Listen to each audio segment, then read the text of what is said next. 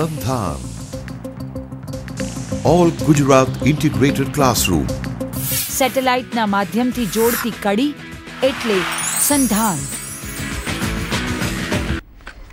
Hello students of Special English, and we are going to talk today about a very interesting person who has been the backbone of literary criticism in English, and this person has been so influential throughout the history of literature, language and critical thinking in the entire Western civilization. This is none other than Plato. We have with us in the studio Dr. Urmila Patel, who is a professor at Agic College of Commerce. With me, I am Jean D'Souza, also a professor at Agic College of Commerce. And we are going to have some kind of a discussion, some kind of a dialogue and a lecture on this greatly influential thinker, philosopher, Plato. As you can see on the slide, Plato has been a very powerful man. His picture, his impression or his image itself shows you the strength of his character. He was born in 427 BC and he died in 348 or 47 BC. We are not sure of the dates because documentation was not available to that degree of precision at the time. Plato was a student of Socrates. The Apology, which Plato wrote, was a representation of what Socrates said at his trial. Is the clearest picture we have of the historical Socrates. So, as you can see in the picture also, that is Socrates, the man who is sitting in the center with his students all around him. And interestingly, as the picture shows, he was about to drink his hemlock, as it's called, his cup of poison, because he was sentenced to death. And this was how people at that time used to be killed, you can say, or sentenced to death. They had to drink this poison. And Socrates, at the end of his life, was as powerful, as strong and as unafraid as he was throughout his life. Okay. Excuse me, madam, I just would like you to explain further. Why was he sentenced to death? He was sentenced to death because he had very radical ideas which were not in line with the current thinking of the time. Was it against the society or the hierarchy or maybe the rulers politically? You could say that, but his ideas basically encouraged a certain kind of thinking which didn't fall in line with subservient subjects in an autocratic it wasn't autocratic really, but in a rule, in a country which was ruled with authority. The kind of ideas that Socrates had, the kind of thinking that he encouraged was a thinking which allowed or aroused a lot of individuality within people.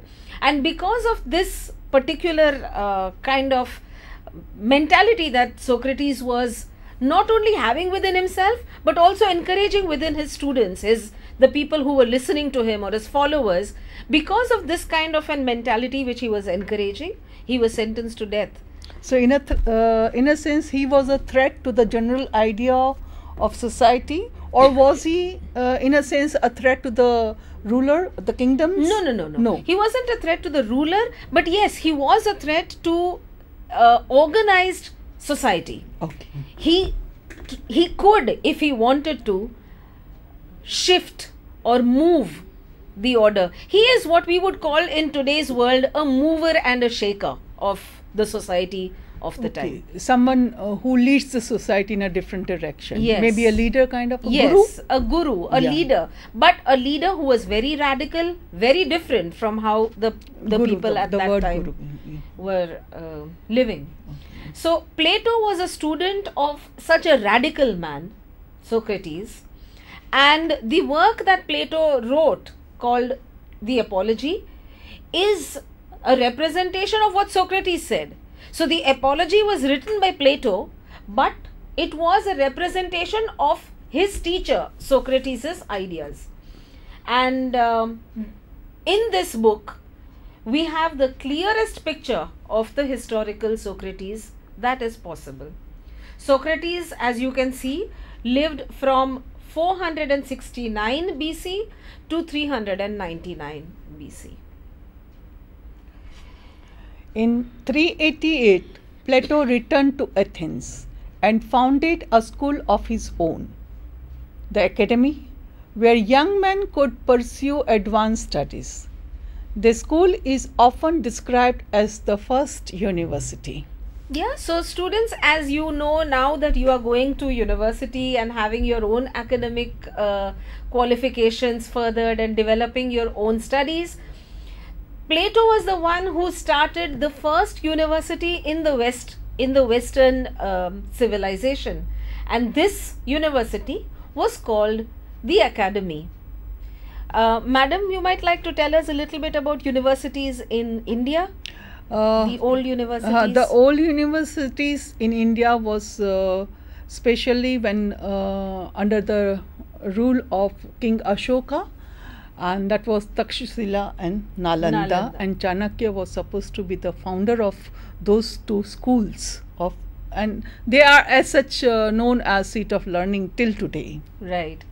So it comparable to Chanakya, actually we could compare at some point the status of Plato was similar to the status of Chanakya. Chanakya, advisor, philosopher and advisor both. Right. So this school which we are talking about now, the Platonic school called the Academy, was the place of learning that Plato established. And this is where young people could pursue their studies, could go and learn and research and discuss and get taught, as well as talk about whatever subject that they wanted to discuss. Excuse me, madam, at this point I would like to make one more clarification. This academy was in the similar frame of a Gurukul, where the teacher and the students, they lived together, or it was in a frame as present, like the teachers and the students do not spend like 24 hours together. I think it was a place where people lived and studied, because we have a little bit of information about Aristotle, who we are going to talk about very soon, who came here and lived here for around 20, 30, 40 years of his life. So I think it was a place where people came and lived as they learned. I think the idea of the university in the past has always been a place like this, where you can go and reside and have your own learning that takes place. It's only today that in the modern times we have a university where we go and we leave by the end of the day. But most of the universities in ancient times seem to be universities which we would call residential universities, where you would go and you would live for some time. In most of the many books that he wrote during his long life, Plato continued to feature Socrates as the principal speaker in philosophical dialogues that explored the ethical and political problems of the age. So basically Plato's books talk about Socrates. It is not that Plato writes books about his own ideas. He does write books about his own thoughts and his own ideas, but in all of his books, if he had to make a person speak a certain way or give a certain kind of reasoning or a dialogue, Socrates, his teacher, would be the principal speaker. Now this is interesting because Socrates was not alive after Plato started writing books. Most of the time, Socrates was not present at all. In fact, he was already dead during the life that Plato had lived. But even then, Plato keeps Socrates in his books alive as the central character who would be talking about the philosophical or the ideological dialogues that they had at the time. Madam, I think He was, the dialogue, the form of the book is dialogue basically. Do you think that he feared the same fate of his guru? And he could not openly speak about his ideas? I mean, it is through Socrates' mouth he is presenting his own ideas basically. So, do you think somewhere... I don't know if there was the fear that he had of meeting the same fate of being sentenced to death, just like his guru was, or Socrates was sentenced to death, because Socrates himself was not a fearful man. So I'm sure that the fear of death did not really occur. But because the style of writing was such, basically Plato was a rhetorician. He was what we would call some kind of a debater, some kind of a dialogue person who would need to have two sides of the story, represent both sides of an issue, for example, and write or talk about the two different sides. Therefore, you needed to have two people talking in a book, and because you needed to have two people talking, one person would be always, for Plato, his teacher, Socrates. Right. Plato's ideas and dialogues were written in books, of which the Republic was the most famous, were preserved in their entirety and have exerted an enormous influence on Western thought ever since. The Republic is the main book that we are going to discuss, we are going to talk about. This is a book in which Plato's ideas and dialogues were written. It is a book, importantly, in which Plato talks about what should be, according to him, an ideal republic.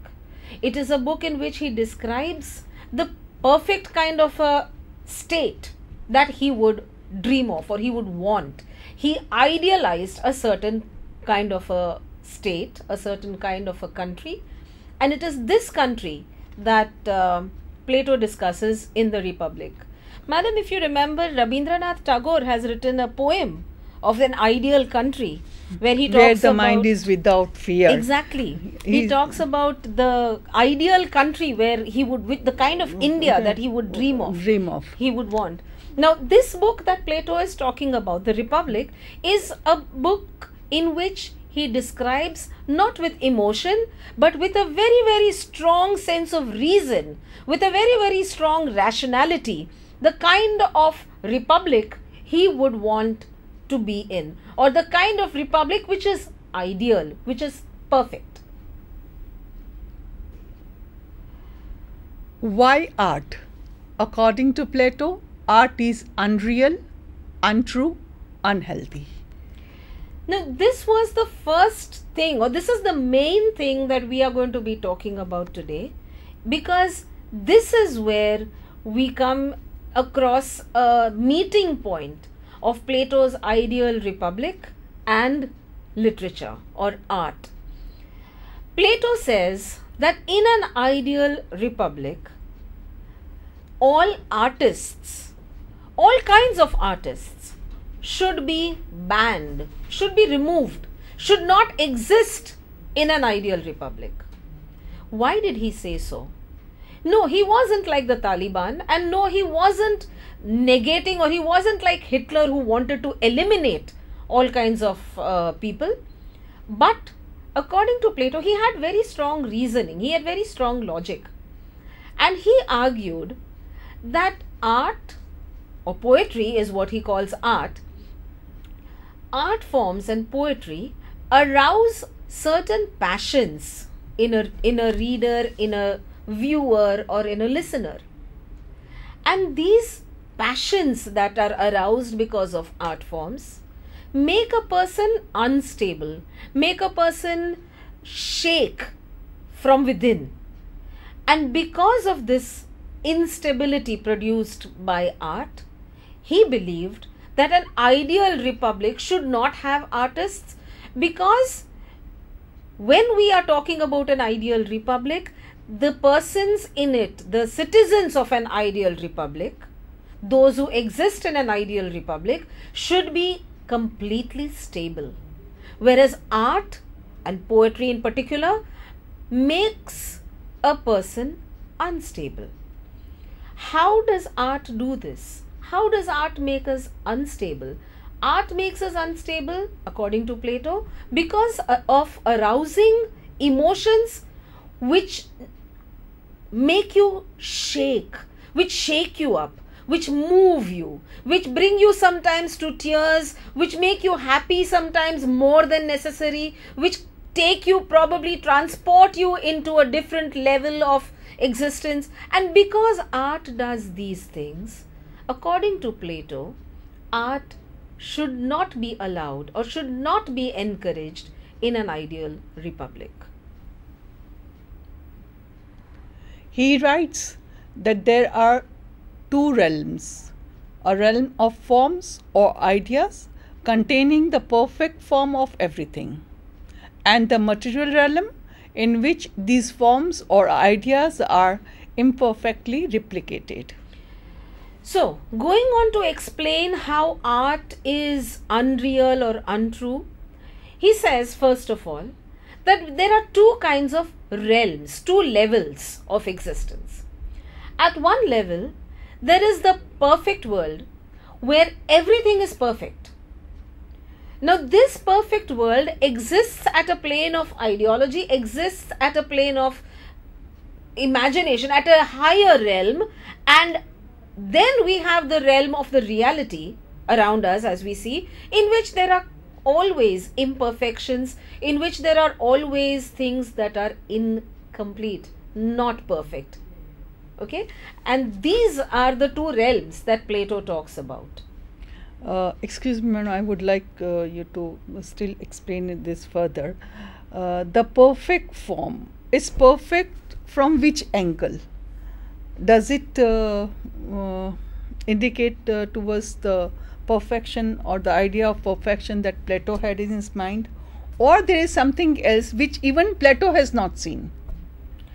The idea of perfection is that Plato is probably talking about is an ideological, in my opinion, sometimes even imaginary perfection. It is a perfection which perhaps Plato has not seen with his own eyes, but can easily use an imagination to idealize. It is an ideological realm, is what they call it. So it's basically, it is his perception of something that is ideal. Yes, it is a perceptive ideological realm, and according to Plato, Plato generalizes the whole theory and says that this realm exists universally. Okay. In the universe, there are two realms. One realm is a realm of perfection, and one realm is a realm of the reality that we have around us. Now, to explain the realm, my dear students, this is a very, very important picture that you should remember, because Plato has explained the realm through this image. In this image, Plato has shown his theory of the caves. Okay? This is not an image which Plato himself has drawn. It is a representation of Plato's theory. And this is why we need to remember or to look at this image very, very closely. Plato says that our existence is represented by the cave. We are all living in a cave. Okay? The prisoners is what human beings are. We are the prisoners in this cave, and we live over here. As you can see, the cursor is moving there. This is all of us who are sitting and looking or existing in this world. Now, while we are over here, while our existence is here, we need to remember that we are tied up over here. This is a tied up existence. We cannot move. You cannot get up and go for a walk. You're tied up over here. And you are forced to sit here facing this wall that you can see. This wall is what we are looking at. The reality that we see is on this wall. It is shadows on this wall. The reality is shown to us as shadows that are cast on this wall here. Now, where are the shadows coming from? The shadows are coming from this place where there are puppets who are performing. there is a place here for puppets to perform, and these puppets who are performing here have a fire which is behind them. This over here, as you can see, students, is the fire. Because of the light of the fire falls on the puppets over here, and because of the light falling on the puppets, the shadows are cast on the wall that you see in front of the prisoners who are sitting over there. So this is the cave that Plato talks about. There is a way out of this cave, but that can only be probably after we die, maybe when we ascend into the sunlight, when we go out of the cave into the sunlight and see complete light or complete truth. Now, when Plato was talking about this theory, it's a very abstract theory, and because of its abstraction, it needed to have a certain metaphor, a certain simile to explain this whole abstract theory, and this is why he uses the theory of the cave. It's a very interesting image, my dear students, and if you see it, you will realize what exactly Plato is talking about. You will understand it very, very clearly. There is a fire at the back. The fire is right at the back. In front of the fire is the roadway where the showmen are performing, where the puppets are performing, and the shadows of the puppets who perform fall on the wall over here, and all of us, you, me, all of us sit over here and watch the shadows that are falling on this wall. So what reality we see around us, what we see of the world around us, is simply shadows on a wall. Right. This is another slide, another picture of the same theory, but with a different image, with a different drawing. As you can see, there is a fire over here, and then there are puppets and showmen who are showing certain puppets of a cat and certain puppet of a table or a puppet of a chair, and the shadows of these various things are falling on the wall. The shadows are cast on the wall, and there are people who are sitting over here, the prisoners, who cannot look behind to see what is happening, but who can only look forward and see the various shapes that are formed on this wall. And this is Plato's theory of the caves. Plato believes that our reality in this world, our existence in this world, is like the shadows that are cast on the wall. What I see around me, the mountains and the trees and the nature around me, or the furniture that I see in my house, or the kind of roads and industries and shops that I see around me, all of these things are simply shadows. They are not the real things. The real things are happening somewhere else, but the shadow of those things are falling on the wall in front of us, and so we look at them and we tend to think sometimes that these are real, but actually, according to Plato, these are simply shadows. Madam, does this remind you of the Maya theory in Indian civilization? Yes, Krishna says Jagat Mithya. So everything is unreal. The truth is something different, is something not seen. And that is why in Hinduism, basically, people detach themselves from the Maya that is created, which is misleading them from the real goal or the salvation or moksha. So in Hinduism or in Indian culture, the way out of the cave is through detachment. Through detachment, through moving into your own center, on your own self, and concentrating on you being a part of the divinity. You have to realize that you too is Brahma. Okay. The moment you realize your Brahmasmi, you become one with the God. Okay. And there's a way of salvation, or maybe merger with the absolute truth. Okay. So there are certain lines of similarity, though I am sure that Plato was not a religious person as such. So Plato doesn't talk about religion as such, but there are certain lines of similarity in the philosophy that we have, in the theory, in the argument, or in this ideology of the caves, the theory of the caves, where everything is a shadow on the wall, and the idea of Maya, where everything is an illusion that you see around you, and the only way out is to come out of this cave into the bright sunlight or into the truth.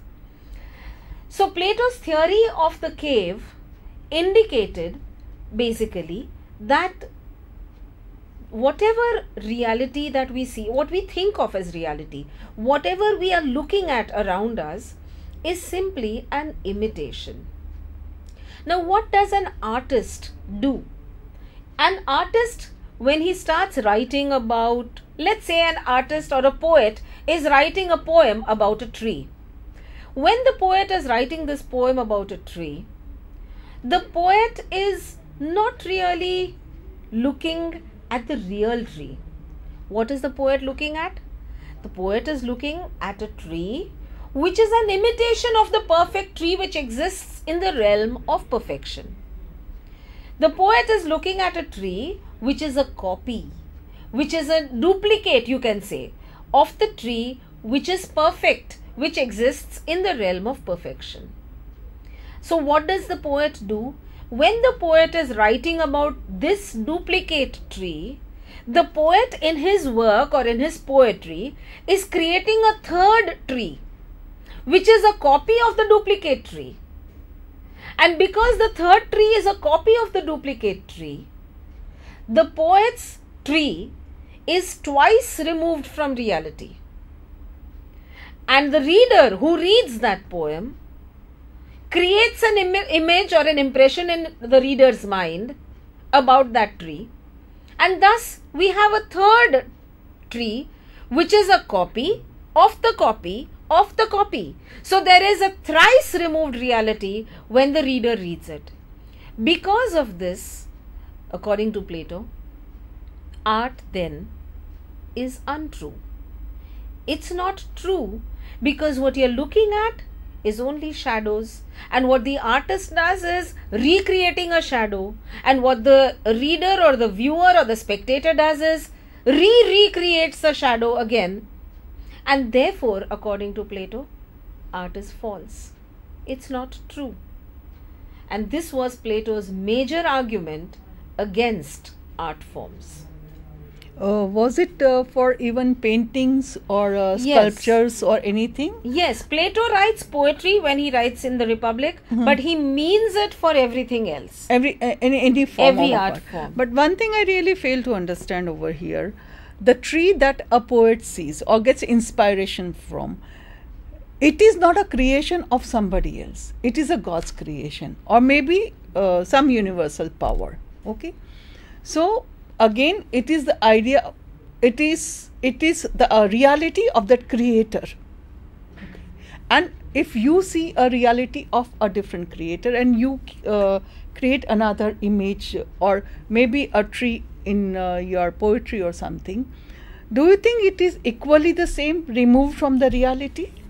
No, it is not the same tree that you are seeing. But according to Plato, as I said, was not a religious person in that sense. He was a philosopher. What he thought was that the tree that we are writing about, let's say it's a peepal tree or it's a banyan tree. Suppose I write a poem about a banyan tree. That banyan tree is simply a duplicate image of a perfect banyan tree that exists somewhere else. Plato does not think of it in terms of God. He does not think of it in terms of creator. He looks at it simply as an idea of perfection that exists somewhere else at another realm. Basically, that was the first step that we took. If you remember, students, we said that Plato says there are two realms. There is the realm of what we see and touch and feel here, but there is also a realm of ideas that Plato is talking about. So when Plato talks about the other realm and how this particular banyan tree is a copy of that perfect tree, he is talking about the banyan tree being a replica or an image or a copy of the perfect tree that exists somewhere else. The idea of the tree, the idea of a tree may not be a banyan tree at all. It may be a tree in general. What we are seeing here is a tree in particular. The banyan tree is a tree in particular. The peepal tree is another particular tree. The neem tree, the gulmohar tree, these are all particulars. But there is one realm which is of the ideas, the realm of perfection, where there is the universal tree, the general tree, not the particular tree.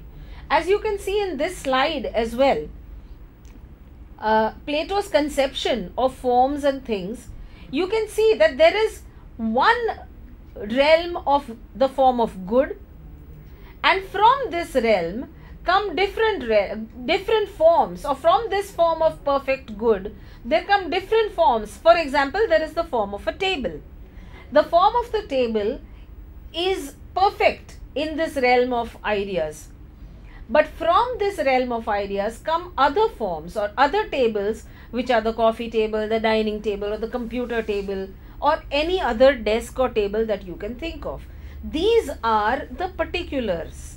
These are the general, the universal. Then there is another example of the form of justice. From the form of justice, we have other forms, that other particular things that come out, which is the constitution or the bills or trials or sentences or so on. Similarly, there is a form of the cat. From the perfect cat, you have particular cats, like whatever name you want to give your cat, Gulliver or Kellogg's or Mitty or Billy or whatever else you want to call your particular cat. So basically, Plato's conception of form and things is a conception in which there is one level of ideal form. You can see the dark line on your screen which divides the two realms. So there is one level of ideal forms, and then there is the other level of particular forms or real forms that you can see below the dark line. According to Plato, each particular object is a reflection of a form. The form is more real than the particular object. In fact, the form is the source of the particular object.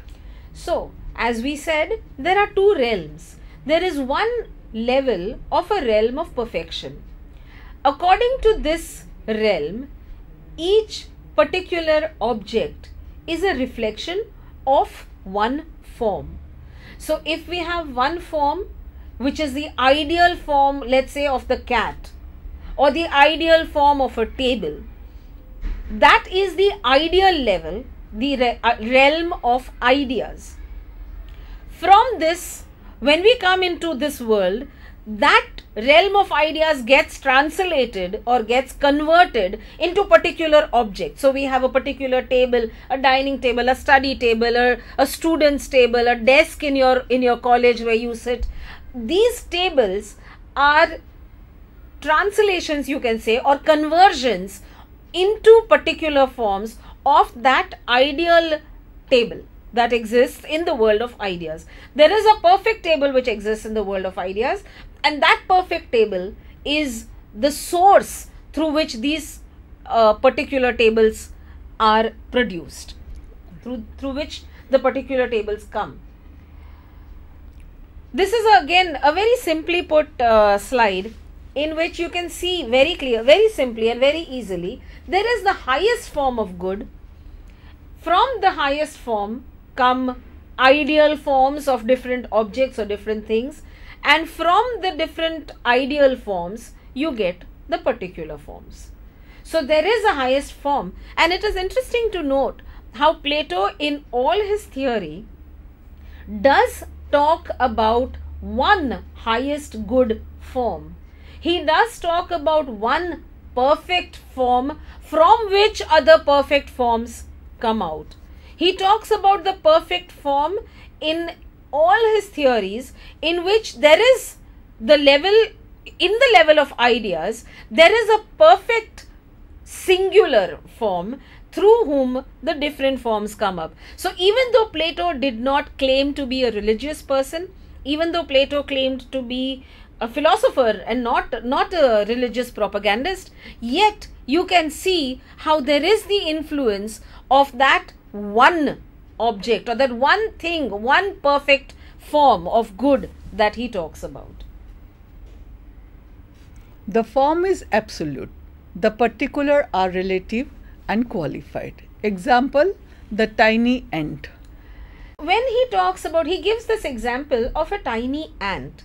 He says that the perfect form in the realm of forms, the form is absolute. The particulars, they are relative and qualified. Now, what does he say? He says that the ant is tiny. Okay, so we talk about the tiny ant in terms of being small. In our world, we call an ant small or we call an ant tiny.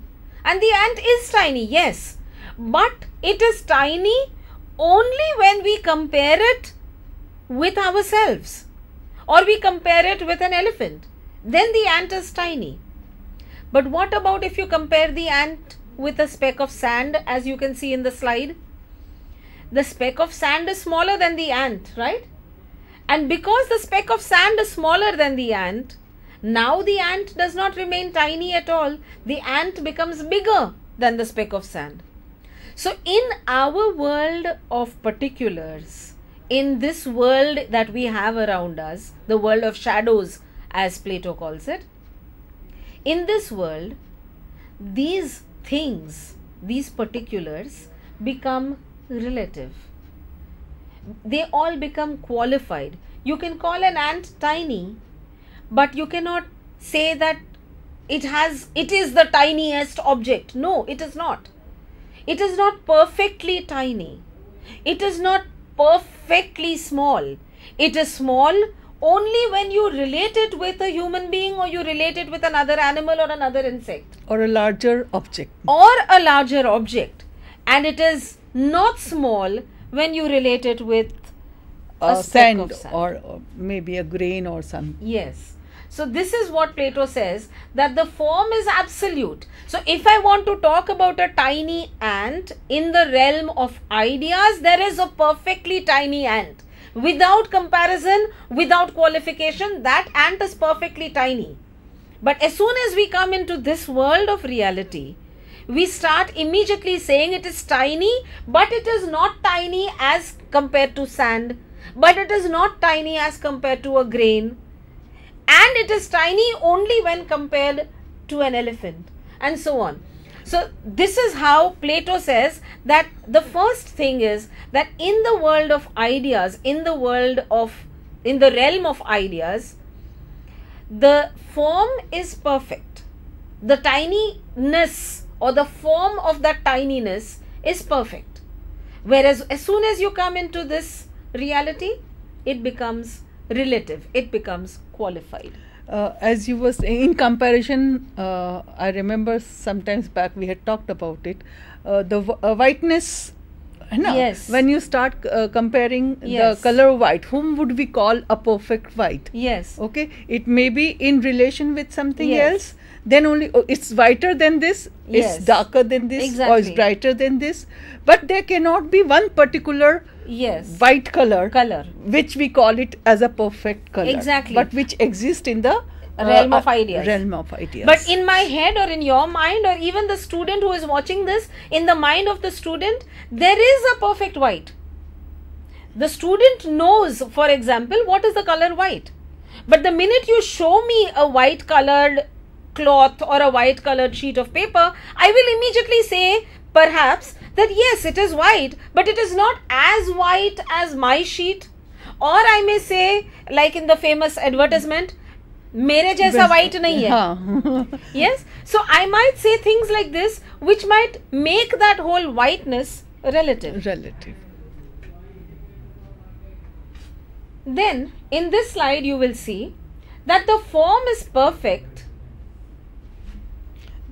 The particulars are always flawed in some of the other way.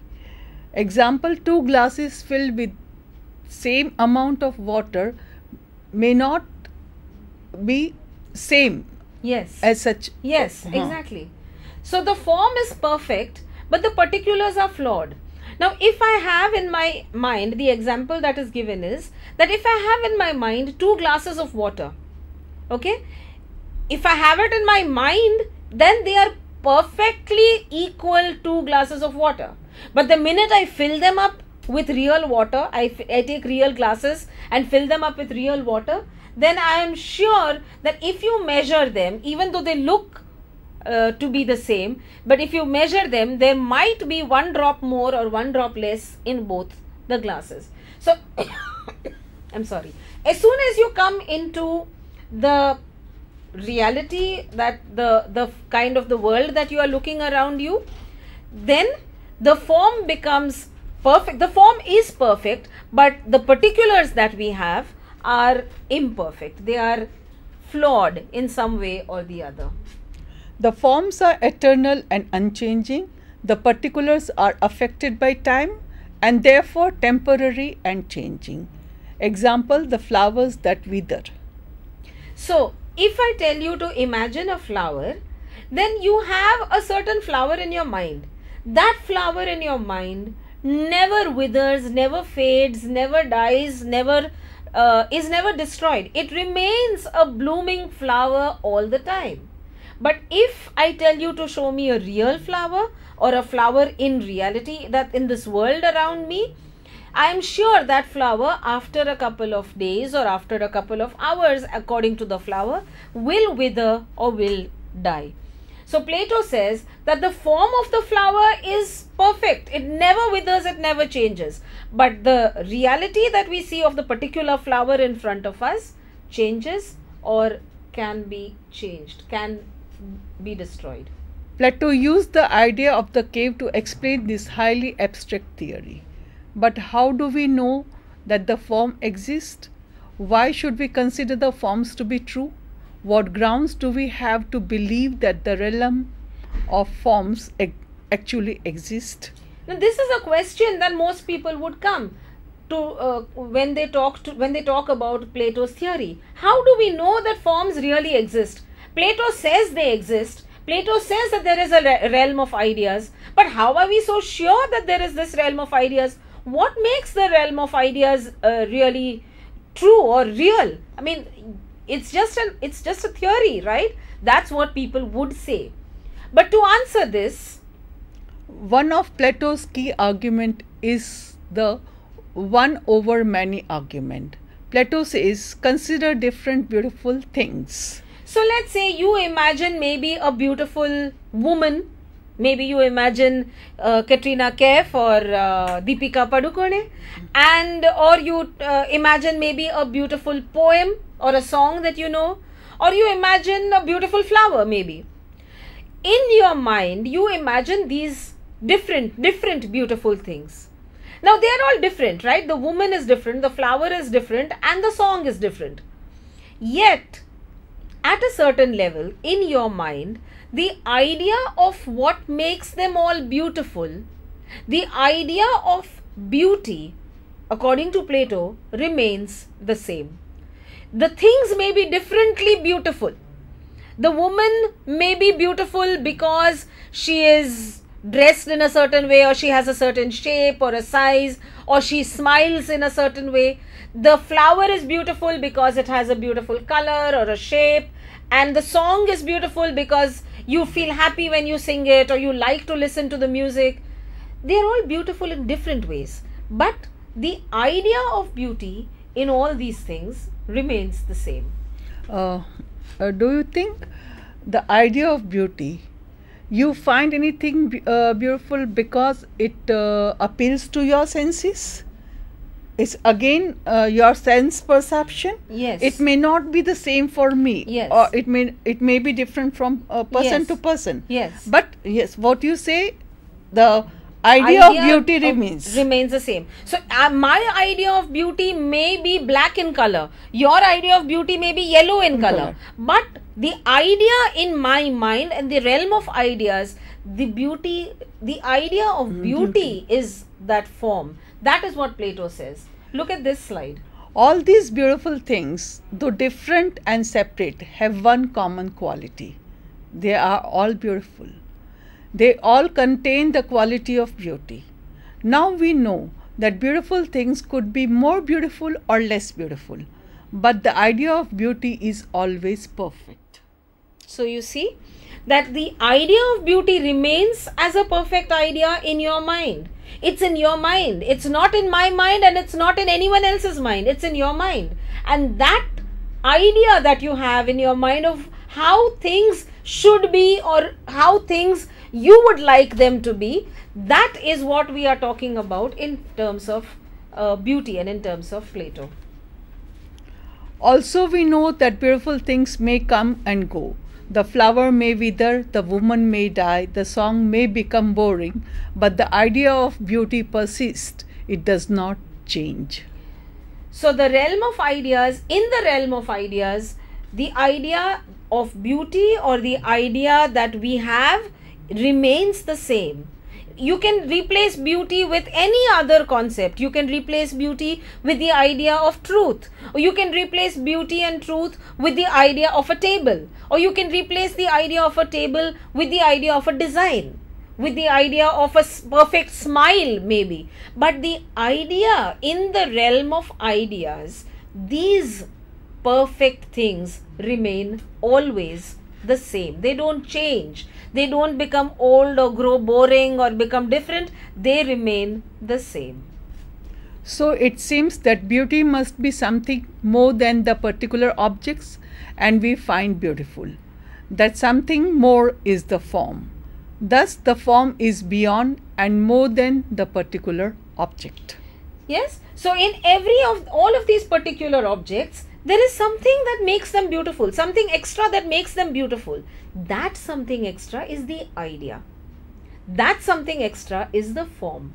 And that is how Plato proves that the forms actually exist.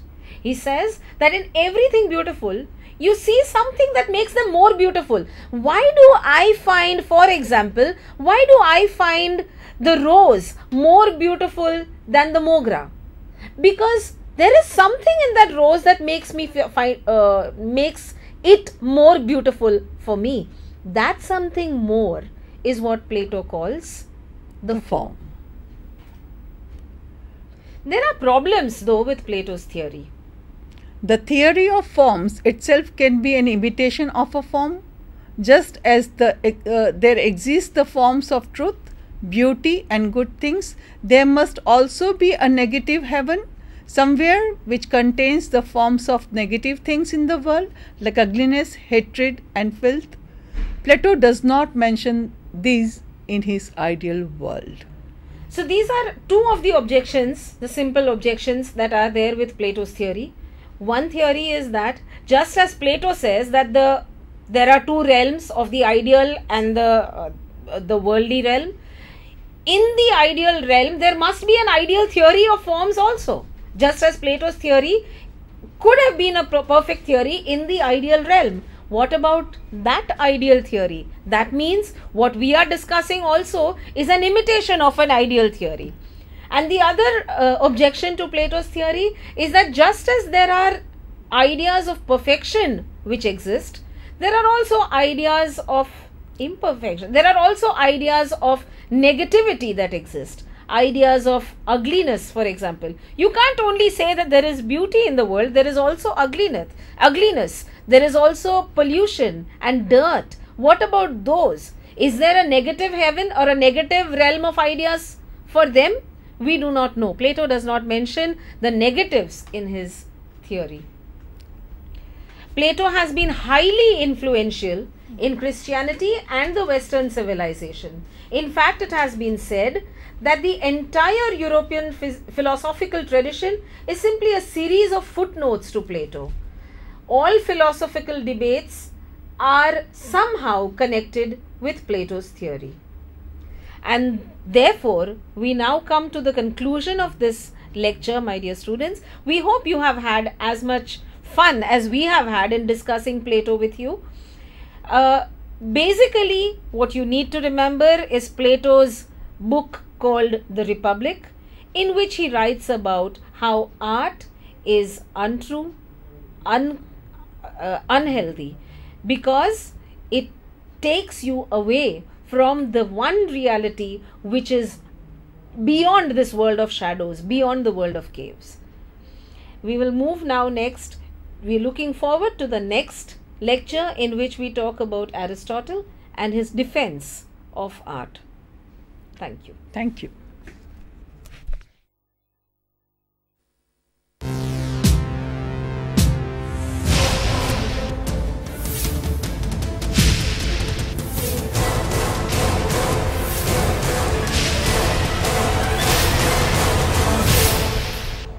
Sandhan.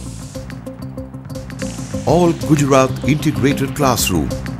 સેટેલાઇટના માધ્યમથી જોડતી કડી એટલે સંધાન.